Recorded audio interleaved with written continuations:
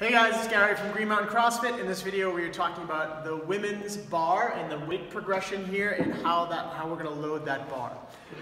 So in this chart you see the females' weights, rec weights and open weights.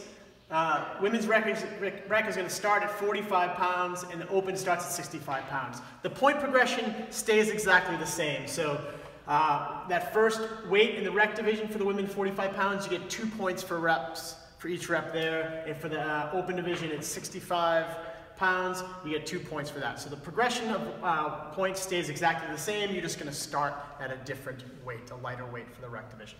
Alright, let's move over to the setup and see what we've got here, how it's going to look. So, Katie's bar is going to be set up, we're going to pretend like we're in the rec division here, starting off in the rec division. She's got 45 pounds on the bar. She's got 5-pound metal plates on the bar. Setup here, this is how every setup is going to be. There will be one 10-pound bumper plate, one 15-pound bumper plate, one 25-pound bumper plate, and one 45-pound bumper plate.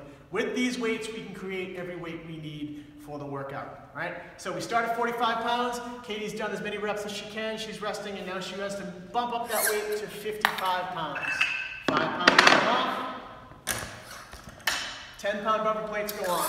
Now she's got 55 pounds in the bar. The next weight is 65 pounds. 15s go on. There, she's got her 65 pounds in the bar. The next weight is 85 pounds. 15s come off. 25s go on.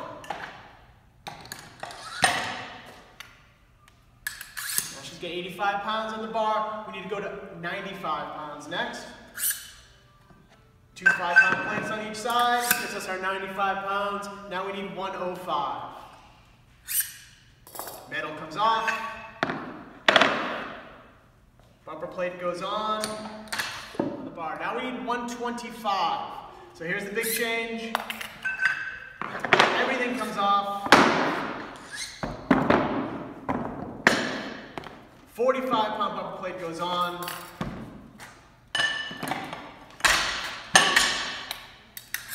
$125 on the bar. 135 is next.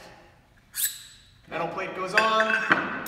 That's our 135, and we have 155 after that. 50 go on. 3-pound bumper plates. That gets us our 155, and then finally we have 165. It goes on, middle plates go back on the bar to get us our final weight. So, you'll have 30 seconds to make just one of those changes, right? So, the weights will be set up, it's very efficient, it's very fast, but you should practice this first. We will post this video, and we'll also probably have a written piece of paper to sort of like describe what weights you need on the bar for each weight. So, make sure you practice, and we'll see you on the 11th.